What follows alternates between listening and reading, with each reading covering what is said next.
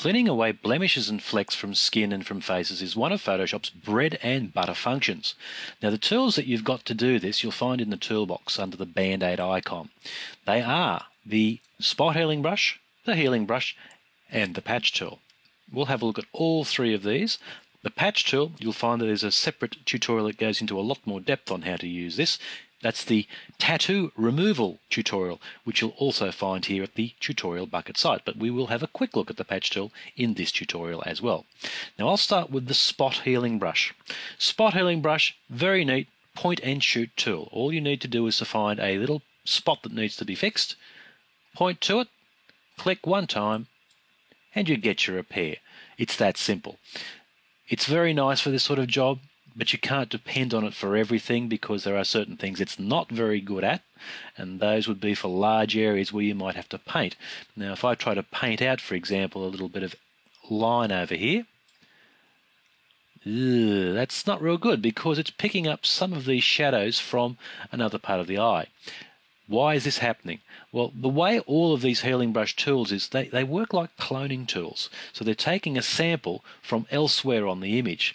With the spot healing brush, it's taking a guess using a thing called proximity matching. You'll find this up on the settings bar at the top.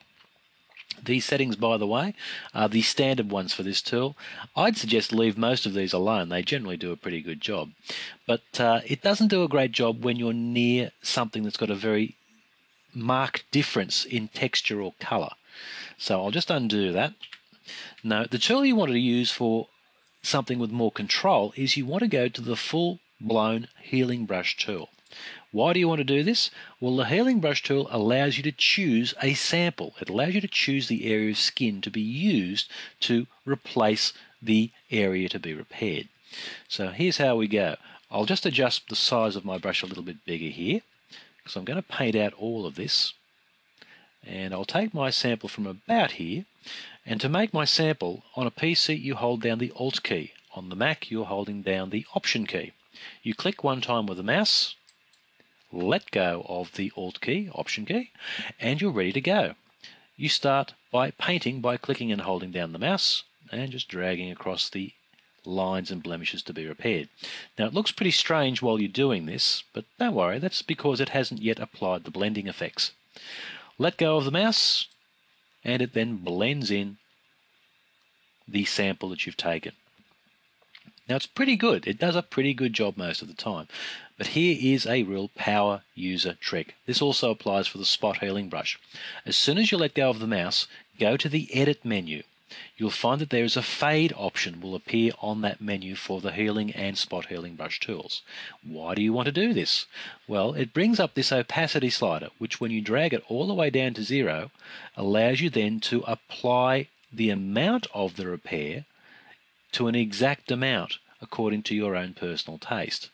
So I only want to take out, let's say, about 75 to 80%. Maybe even a bit less. I think it looks a bit more natural if you leave just a hint of the original lines, otherwise it looks too smooth. This is my opinion, do it your own way. But this gives you the freedom to choose and say OK. So this is before the repair and that's after the repair. It's a pretty impressive little function. Now the other tool that we can use is the patch tool. Now the patch tool, I'll just turn back on my layer, can be used to repair large areas in a hurry. Again, this is covered in depth in the tattoo removal tutorial, but the quick demonstration of this tool, you'll find it in the toolbox underneath the healing brush tools. It works like this. You use this like the lasso tool. In fact, it really is the lasso tool. You make a selection of an area that has a problem. In the settings at the top, you decide how it's going to function. To source, destination, transparent, or use pattern. The ones I'm interested in for this quick demo are the source and destination. Source means that the patch, the repair, is going to be applied to the area that you've selected with the patch lasso. If you use destination, it behaves in the opposite way. It means you selected an area of clean skin and you then drag it over to patch that area. But I'll stick with source first. We'll have a look at it both ways anyway. So you go inside the area that you selected and you drag. And as you can see, it shows you the area that's going to be substituted.